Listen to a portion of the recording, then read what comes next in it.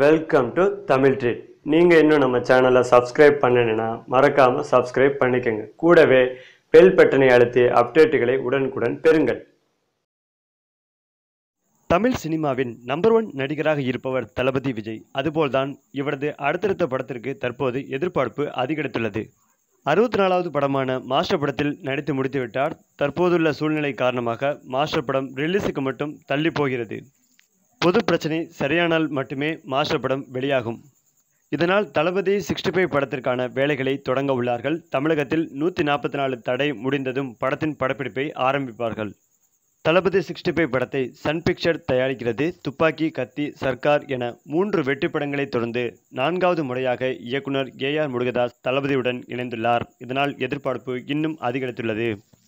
இன்னொரு முக்கிய காரணம், துப்பாக்கி படத்தின் 2ஆம் பாகத்தை தான் பிரம்மாண்டமாக எடுக்க உள்ளார்கள். இதுதான் ரசிகர்களுக்கு கிடைத்த மிகப்பெரிய ட்ரீட். தளபதி 65 படத்திற்காக 2 கதாநாயகிகளை தேர்வு செய்ய உள்ளார்கள்.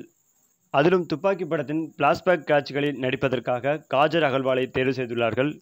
இன்னொரு கதாநாயகி இன்னும் உறுதி செய்யப்படவில்லை. அதற்குள் தளபதி 65 படத்தின் இசையமைப்பாளராக தமனை தேர்வு செய்துள்ளார்கள். இவர் ஏற்கனவே சங்கர் இயக்கிய பாய்ஸ் படத்தில் நடித்தவர். சிம்பு நடித்த வாலு படத்திற்கு இசையமைத்தது இவர்தான்.